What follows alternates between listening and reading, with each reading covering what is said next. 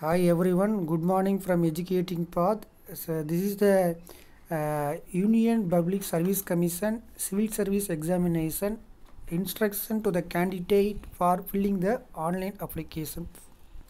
The first one we got to go to our website, correct website www.upsconline.nic.in. So this website address we have to go and we got to apply. Next, before going to apply through online, we must know about all the details of the instructions. So here examination fees 100 rupees.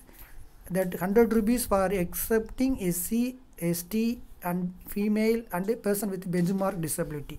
So this category people say they don't want to apply for examination fees.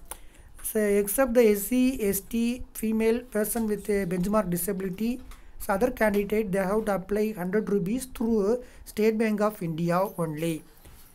That is case or net banking through Visa, Master, credit or debit card or Rupee card. So the here scanned documents we have to upload it, that is photograph and signature. So the photograph and signature in a JPEG format, the file size 2 KB to 300 KB. So in between the 2 KB to 300 KB only it accept. So below 220 KB not accept, we cannot upload, and same thing above 300 KB also we cannot upload the document of the photograph and signature.